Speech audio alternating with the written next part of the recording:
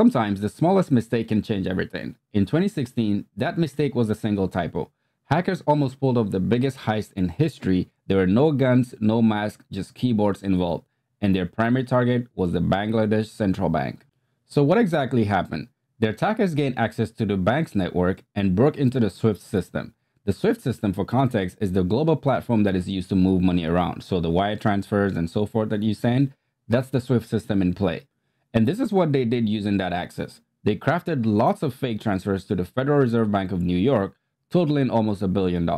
And here's the scary part. It actually worked. The first few transactions went through, and millions of dollars started flowing to accounts in the Philippines and Sri Lanka, hidden behind fake companies. Everything was working perfect until that one mistake I mentioned. A typo ruined all of it. One of the fake transfers included the word foundation instead of foundation.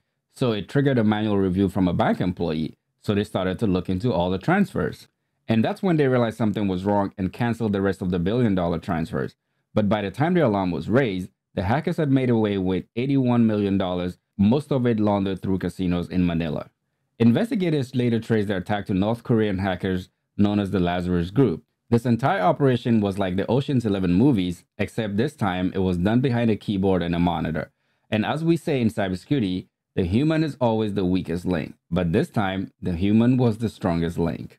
So this story reminds us that it's not the technology such as firewalls and all the things that we install, but sometimes it takes a human with an instinct to think that something might be off and double check it. If you like stories like this, hit like, share, and subscribe for more.